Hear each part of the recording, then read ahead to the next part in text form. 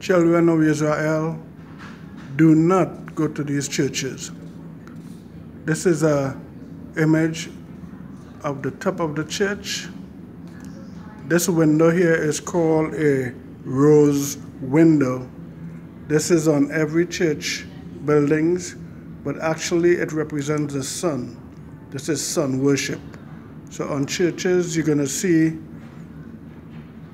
this rose window, but actually represents the sun. It's called sun worship.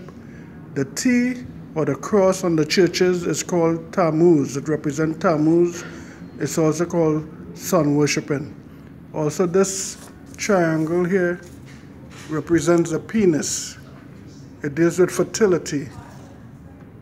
So when you go to the churches, you're not only worshiping the sun, you're worshiping fertility or the penis. And this is how it's shaped on every church.